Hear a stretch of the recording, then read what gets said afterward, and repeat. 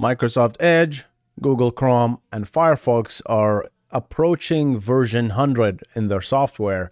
This might actually break some of the websites such as Yahoo, T-Mobile, HBO Go, and many others, Bethesda and others. The reason is due to a bug in checking the version of the browser. Let's jump into it and discuss. So this comes from Forbes. Let's read this a little bit of a blurb and then we'll discuss a little bit more. Serious warning issued for millions of Edge, Firefox, and Chrome users. Written by Gordon Kelly. Google, Microsoft, and Mozilla have warned users of Chrome, Edge, and Firefox that a unified update will soon be made to all three browsers, which could bring down some of the world's biggest website. In a move which has echoed of the Y2K bug. If you're not familiar, this is the 2000s bug, right? People used to use the date as double digits, for the 90s. But when we moved to 2000, we're flipping back to 00. So nothing really broke back then. I don't even remember. I barely entered university that year. So, but surprisingly, nothing much broke, except apps that uses 2 digits here. So this is very similar. Chrome, Edge, and Firefox will soon move to version number 100, and this will cause some of the biggest sites to fail. So they are very sure because they build up a temporary version and they bumped up the version to 100, and they started visiting different websites to basically test the browser. And yeah, these are the websites that broke: Bethesda, T-Mobile, HBO Go, and Yahoo. So 4 currently. I believe some of the other ones have been fixed. The developers actually fixed the problem, right? But so why is that? So let's look at the problem here and then a little bit discuss more. The problem: most websites check the version number of your browser when you visit for security. I would say not just security, to be honest. There are some features that the browser have and that I want to take advantage of. So in my backend, I can force you to fail if you are not using that particular version of the browser, because I know that, I don't know, the beacon API has been introduced in this version of Chrome and I want to use it. So if you don't have it, I'm sorry, I'm not gonna let you. Or for example, the modular JavaScript, the MJS files have been introduced in this particular version, and I want users to use that particular Chrome browser. So this is basically it. So what they are doing, the bug is they're checking the first 2 digits, right? So if you're version 100, the version will come up to be 10. So based on that, you're gonna check only the first 2 digits, and if that gives you 10 instead of 100, then you will fail, right? So how do you actually, let's talk about how do you check the version of the browser. So there are 2 methods, right? Look at all these beautiful arrows. Oh my God, Forbes.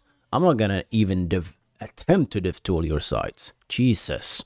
All right, so here's one way. You can do window.userAgent, right? And that gives you a huge, this string that tells you, oh, this is me, right? This is the equivalent version of what I'm browsing.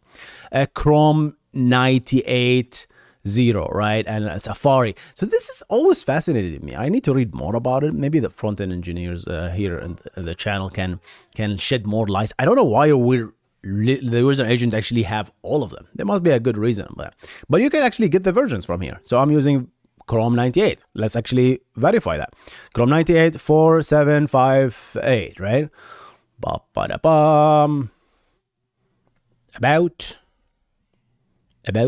Chrome. Sounds like the same version, right? 102. 102, baby. So that's the one way. So once the page load locally in the client side, you can have some JavaScript that kicks in and check the browser and fail with an alert message, or just don't continue loading the site, or just give up sending any more requests, right? The other approach is just stop it on its knees in the backend, really. So when you make a request, the first request that you send, there's something that we send here. Jesus, look at this. Look at this. Oh my God. I don't know if you watch my dev tooling series, but this is atrocious, right? So let's see. You probably won't see this from, yeah, you won't see that. God dang it. You won't see it. Now you should probably see it. Yeah, my face still covers it. Let's do that. All right. So now you see it, right? See? When you send a request, the first request, or all of them really, we add a header on the request headers here, right? Which says, hey, this is the user agent that tries to connect. And any client that connects supposed to fill this, you can easily fake this, from your app. If you have like a Python app, you can literally say anything in the user agent and we're just getting over it already, right? So when you do that, you can check on the backend that, hey, I really only want, I don't know, Chrome, this particular version. And if nothing else, I don't want anyone to connect to me. That will really, if you do this in the backend, right?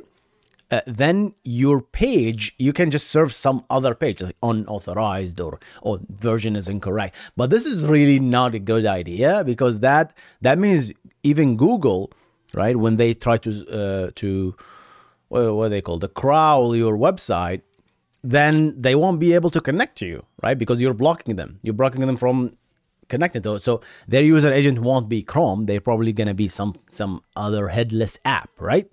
So this is a problem, right? And I believe, as Forbes says, so why are all the browsers updating to version 100 at the same time?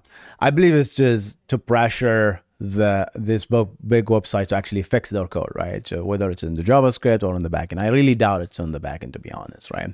It's probably some JavaScript local code that executes as, hey, you have an old browser.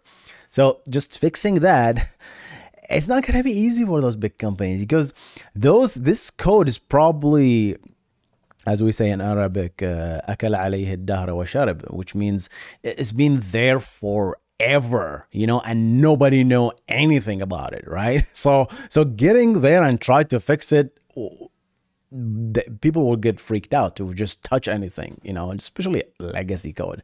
So yeah, I think it's gonna take a little bit while to fix that and make sure nothing actually else break. But they have to fix it, otherwise Chrome, Firefox, and others will break. And according to their website, also they mentions that if they might actually delay the 100 release.